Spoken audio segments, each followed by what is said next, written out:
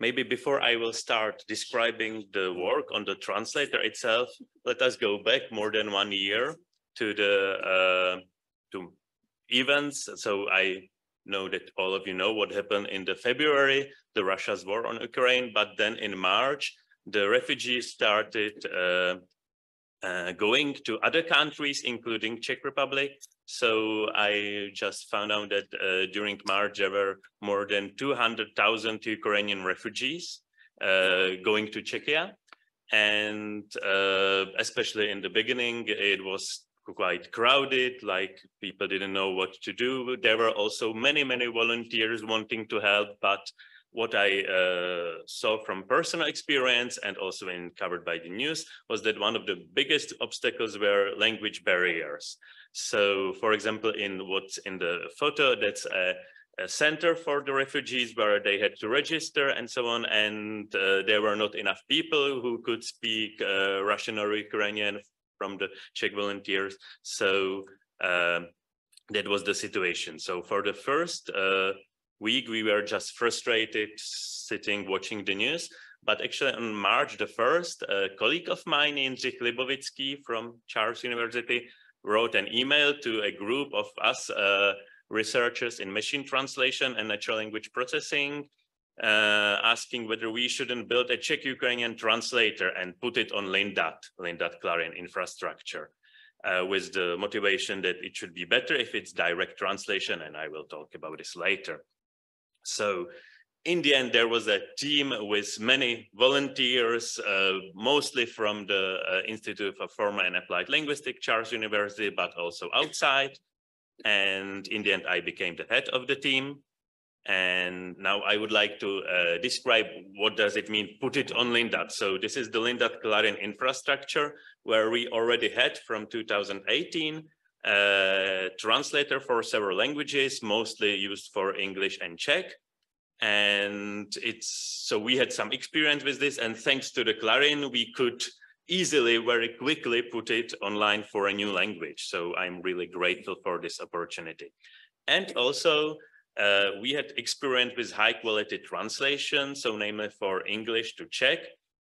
The translation in 2018 already in a shared task was evaluated as better than human translation. So I couldn't believe that. So actually we ran another evaluation study, and here is the result. So we had about 50 news articles in English translated to Czech by a professional translation agency and then by our machine translation system called Qubit. And we then have blind evaluation where evaluators, including professional translators, didn't know which source is which. And each sentence was scored from 0 to 10, 10 being the best translation. And when scoring for adequacy, so whether the meaning of the sentence is preserved. So these are the results. So we can see that there is a range. Some sentences are translated better, some worse, but on average, the blue violent plot shows that the results for the machine translation was judged on average as better than the red human translation. And some more details, like in 34% of sentences, the human translation was scored as better, but in 56, the machine translation was scored as better. The rest was tie. And this was for adequacy, preserving the meaning, but we also evaluated fluency, so whether the grammar and style is okay. And there, definitely the humans were still much better than the machine. But anyway, we had some experience with this. Of course, this is a result of more than 10 years of research and collecting resources and expertise and so on. By the way, I remember some of the faces here collaborating with the Portuguese and Bulgarian on previous system, which was not neural machine translation, but we also did some Portuguese and Spanish, Basque, and so on translations. And if you know more details about this evaluation and how the translation engine works, there is a paper, but let us go back to the Ukrainian story. So already within 2 weeks, we prepared a prototype of the Ukrainian-Czech translation in both directions. But one of the problems was that the interface, the front end, was maybe too for academics. We had some advanced options, but it was not simple enough for plain public. So we organized a hackathon where volunteers came, and within a weekend, they developed a new front end. So this is the screenshot of the new front end. Well, similar to what you know from other big companies, but now only for Ukrainian and Czech, you can switch the direction. And but there are some nice features. So for example, there is a phonetic transcription. So if you translate from Ukrainian to Czech, this is the Czech translation transcribed in Cyrillic script. So it was some 5 minutes of work for us, but we had a lot of feedback that this is a really useful feature because not all the Ukrainians could fluently read Latin script. So this helped them to pronounce it. Of course, then we on the mobile app, we also have the button to pronounce it by the computer or mobile phone, but this maybe is helpful for learning. So for the timeline, after 1 month, we improved the quality of the models. We released the Android application where you can also use the voice translation, as you know, for example, from Google Translate. And now it seems that this could be the end of the story. So we have improved the models, but actually the work is ongoing still until today. And the biggest work or goal is to collect more training data and clean it. So for example, this is one of the many steps in the pipeline.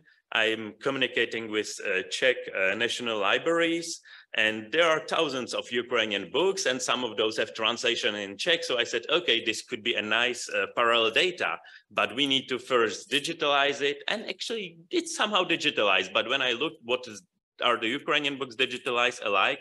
So they use OCR probably set up for Russian. So the Ukrainian specific letters were not recognized correctly. And each time there is a different error. So it's not easy to post-process it. So actually now I'm collaborating with colleagues working on OCR, and we need to run the OCR again. So it's a long-term goal. Okay, you could ask why we decided to develop our own machine translation. Why not wait using the standard Microsoft Bing Translate or Google Translate? So we had some feedback that the quality of this for English and Ukrainian is very low. So we hope that the quality will improve over time. And yes, it improved within the year, but we hope that our solution could be faster. And yes, we were able to release it within 2 weeks. And also we had contact with the humanitarian organization and with the refugees. So we had some feedback, what are their needs, what is the most important for them. Also, we use the direct translation, not via English. And there was an option, so opt into the users could say that we can collect the data. So we built an anonymized test set, which we use for further evaluation. And we offer free API for non-commercial usage. So there were many websites, for example, like this, Help Ukraine, where the volunteers could offer a help. I can give you a fridge, or I can teach your children mathematics. And all these offers were translated automatically to Ukraine or to Czech, unless the users provided both versions. So another interesting usage, which I didn't expect, I was contacted, I think exactly a year ago, by the police of the Czech Republic, that they would also like to use our translator, which we in the end called Charles Translator, Charles University. And they are collecting testimonies on war crimes in Ukraine. Actually, I can show you, this is a screenshot of the main web, and there is a screenshot of the form for the testimonies. So mostly the refugees in Czech Republic can provide a testimony, and first they can provide it online or go to a police station, and they can choose one of the preferred languages. So they can write the testimony in Czech, English, Ukrainian, Russian. but most of the officers cannot speak Russian or Ukrainian. They even cannot read the Cyrillic, so they needed some translation. But of course, this data is very sensitive. They cannot use, it cannot leave the house, so it had to be installed in the police building, so on-premise installation. And also they needed also Russian, so I had to train a Russian-Czech translation system, which was somehow difficult. We had, in our team, we had some Ukrainian colleagues, and to convince them that they should help us improving Russian-Czech translation was somehow tricky, but in the end they understood that this is also a very important goal that for reporting those crimes and hopefully then prosecuting those crimes. So now I will have a block of where I will try to convince you that it's useful to have also direct translation. So although all of you know that Google Translate can translate over 100 languages, but most of them are via pivoting. So let's have this situation. The Ukrainian sentence zaraz zajava hotová. So the declaration or application is now ready, and we need to translate it to Czech. So with the Charles translator, we will get nyní je prohlášení připraveno, which is a correct translation. And what happens if we use another translator like Google Translate? So the sentence is translated first to English behind the scenes, and it will get translated as application, which is kind of okay in English. But then the Czech translation is aplikace, which means only a computer app. So the translation is wrong, and it could lead to many misleading situations, as you can imagine. And another example from Czech to Ukrainian. So we have the first two sentences in English are the same. I am ill, and what about you? But in the first case, the Czech distinguishes morphologically gender and the formality of you, formal and informal. So the first is feminine and formal, the second one masculine and informal, and the Ukraine works the same. So here it's clear that it's one-to-one translation, but in other translators, the distinction gets lost in English. So here nemocná is feminine, but it's translated as chvory, which is masculine. So in this case, you could consider it a funny example, but you know, in some situations, combined with other translations, standard translation errors, it can lead to serious misunderstandings. The consistency of the text, if it's translated sentence by sentence and each sentence the gender changes, it can lead to misunderstandings. Also, you can notice the third sentence, which medicine you take, is translated, the medicine, the pills is translated as narcotics because of English drugs. And just like other translators, like DeepL included Ukrainian in September last year, but the errors are the same. Well, the third sentence is now translated correctly, but the first two, and I think there is no better way. If it's pivoted via English, there needs to be error in one or the second sentence. By the way, e-translation has the same problem. And somehow Microsoft Bing is more clever. Perhaps it's just coincidence, but this, pohano počívajú sa, it could be both masculine and feminine. So now let's go back to the timeline. So this was the April when we released the application for the mobile phone, and these are the statistics of usage for each week. And the red line is the direction from Ukrainian to Czech. The blue line is from Czech to Ukrainian. And on the this scale, Y scale, there is the thousands of translations per week. It's just till September. I haven't time to update it. So we can see that there was some peak for the direction from Czech, which was mostly caused by using our API for translating some websites. So all the offers in the volunteer website were translated at once. Maybe also some people were just interested in how it works. We had luckily some media coverage. And on the end, we can also see that the usage of Ukrainian to Czech is still growing. also using the voice translation. So, and we had really some feedback that it's useful for the refugees to have this. And now about the test set and evaluation. So with the collected test set of real sentences from the real world, of course, pseudonymized so that there is no personal information, we provided to the WMT share task, and there were 11 systems. And again, the evaluation was anonymous. They scored this time from 0 to 6, which one is better.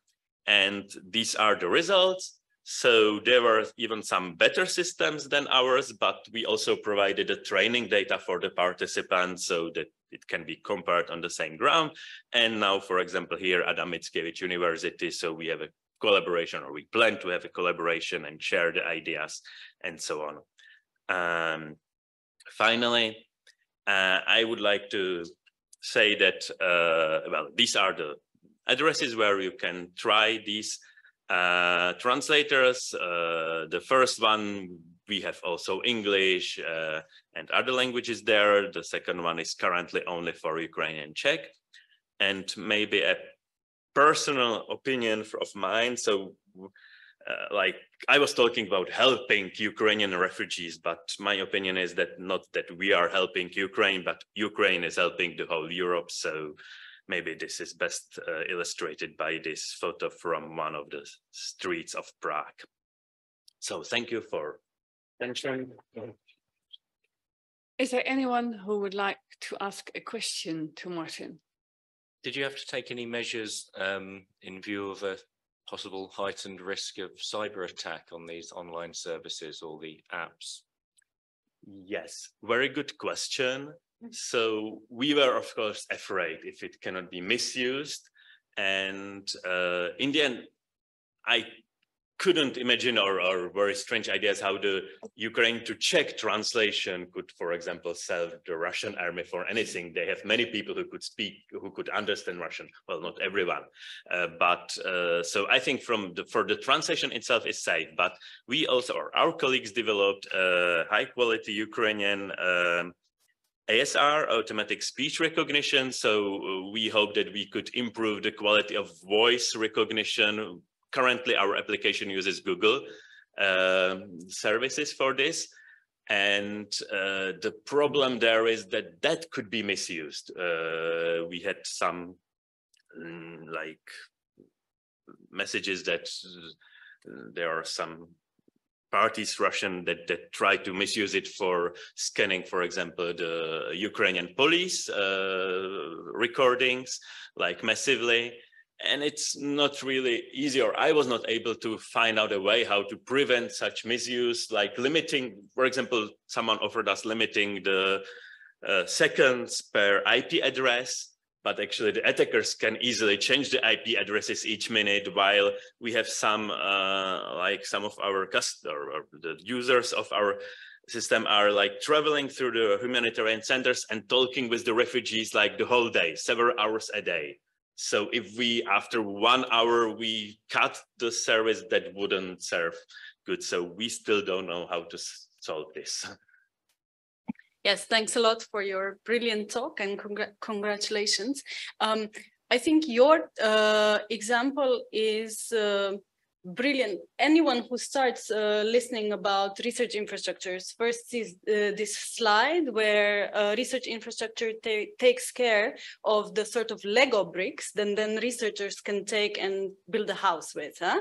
And your case is, I think, a very good illustration for that, where you successfully were able to take the Lego bricks from the research infrastructure and build the translator. I would like to hear, especially to motivate the discussions for tomorrow, for the GA, when we are discussing the next strategy and what we need to take care of in the future, what from your concrete experience you think the research infrastructure should be doing better, or in addition to what we're doing now, that examples like this in cases of natural or human-made crisis, you can more quickly develop aid for human to help them communicate? Okay, thanks. So I have several ideas. So definitely I am grateful that we had the infrastructure for providing the translation to users, and it was in like working for 2 years, so already some errors were fixed. But what we are still missing is like a front-end developer, and there is only, I think, one or several, but one full-time for all the Czech lin.clarin services, parsers, taggers, and so on. And actually, it seems that like developing such an interface like this is very easy. That was my original idea. So it's 1 hour of work, 1 box, 2nd box. But no, there is actually a lot of work if you need to make it really usable for different platforms and users and so on. And so that's one, like having such, like, it's not a research, it's just an implementation, but someone needs to pay for it. And also, like, what would be really helpful? So we were lucky that there is the Jörg Tiedemann's Opus corpus for many parallel corpora for many languages, including Ukrainian and including Czech. But there could be much bigger sources. And so, for example, I know that some libraries are also communicating with CLARIN, and they have some metadata, but actually getting parallel text of translated into Czech and Ukrainian, any books, like it could be English books, or it's not an easy task using the current search facilities. Even like when I asked the libraries, they were working, the experts on it for 1 week, and after that they gave me 20 books. Have you considered, or are you already collaborating with other countries? I know, for example, that Poland is also quite exemplary in taking up Ukrainian refugees. I mean, is it easy to incorporate, or are you collaborating with them to incorporate also Polish Ukraine translations? I will just repeat that the winning system, or a very good system, it's from Poland, even for Czech Ukrainian, and I have read their paper, but unfortunately so far I think we still plan to collaborate more. I'm not sure about the Polish Ukrainian translation, whether they are providing it, but actually the second award was from well, also for the Opus MT. They are also providing translation between many languages and including Ukrainian. I think there is still space for future research. Okay, of course. No. Okay. Are there any similar initiatives in other countries that CLARIN is aware of? I think we had a lot of initiatives by national consortia and by CLARIN office, and we're preparing a presentation on that during one event, and they were various and oriented at different target groups, some at the refugees coming to various countries, some at researchers who stayed in Ukraine, some at educating the European audiences about what's going on. So there are lots of initiatives like this. And then we also had another Stephen Krauwer Award for the Finnish-Ukrainian translation system developed as well. So yes, we're working on that a lot. And the collaboration is still going on. Just to add to the list, I think we recently got an inquiry from a Ukrainian researcher that was interested in setting up a knowledge center on Ukrainian. It's still in the making, but there might be some more progress relatively soon. Okay.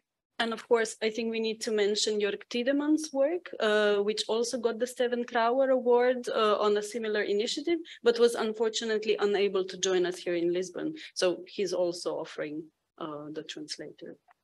Yes, and we have Ukrainian in Parliament, but it's also thanks to our Czech colleagues that were helping with that. Well, yes, Kristelin then from Finland. Jörg Tiedemann's work was mentioned, but one thing that if there is an opportunity for the delegates here to influence the European Parliament to release its speech translations, the interpretation sessions, they are extremely hard to get. And that would be useful for training speech-to-speech systems. So this is just an appeal that if you are able to influence the process, then please do something. But if there is something you want, it would be good to actually to write something short on paper and just send it to us all. I mean, that would be really useful. Then we might be able to reuse it or just forward it to someone else that is more in touch with the European Commission.